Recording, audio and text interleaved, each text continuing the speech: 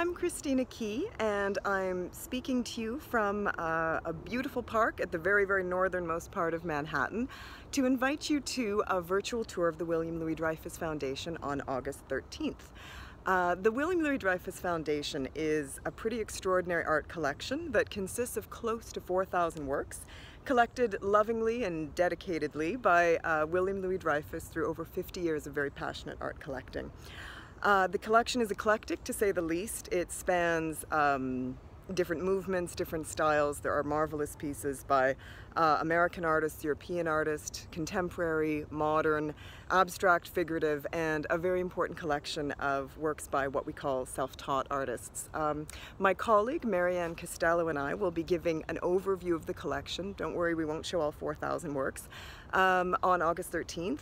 And most importantly, we will actually have with us as well for that virtual tour two artists who are featured in the collection. John Newman and Hester Simpson will be joining us, and we so look forward to hearing from them as well.